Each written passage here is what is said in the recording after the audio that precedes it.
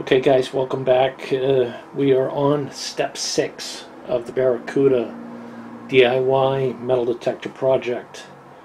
And step 6 is the sample pulse generator. So I'm showing you a shot of the PCB as it is now with all the components populated up through step 6. Next we'll take a look at a shot of the oscilloscope screen, and we will be adjusting for a minimum sample delay of 20 microseconds. Okay, so what you're seeing is a shot of the oscilloscope, and we're using channel 1 is pin 4 of U4. That's the transmit oscillator, and we're triggering off channel 1. And on channel 2 we have pin 6 of U4, and pin 6 is the main sample delay. So I've already done the adjustment on the 20K trimmer pot, and my scope is set up for 2 volts and 25 microseconds.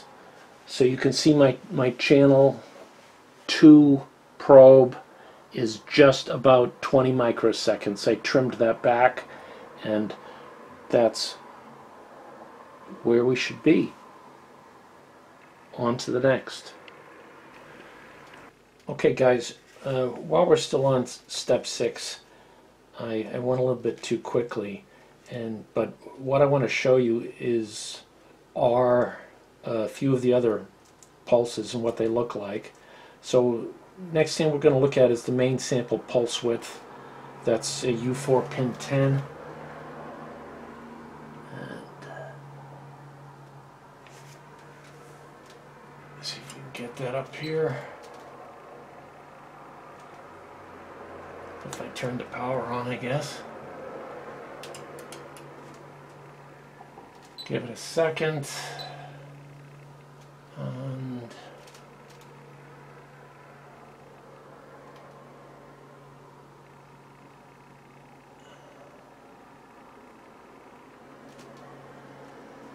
so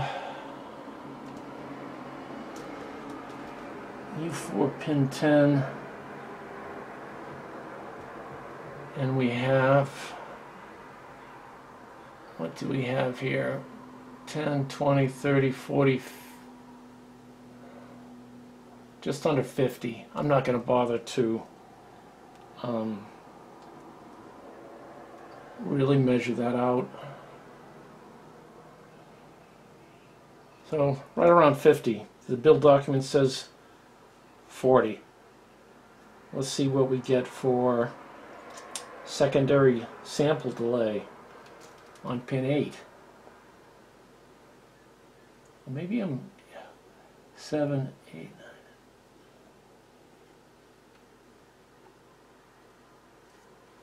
Okay.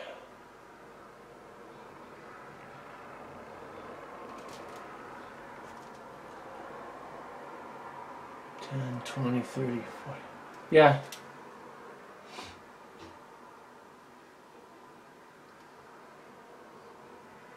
So we've got, we're up to 100 microseconds per division. 1, 2, 3, 4.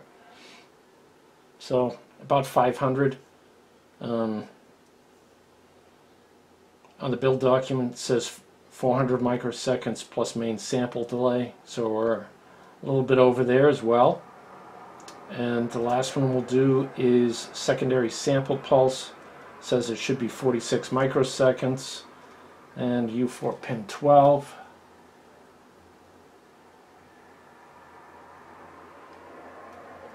And zoom in a little bit here.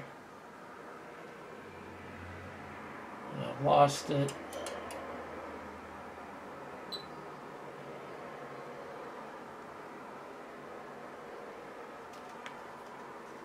So that's just under 50 microseconds, so it looks pretty good.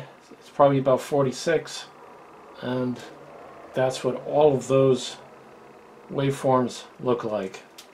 So now we can, I think, proceed to step 7.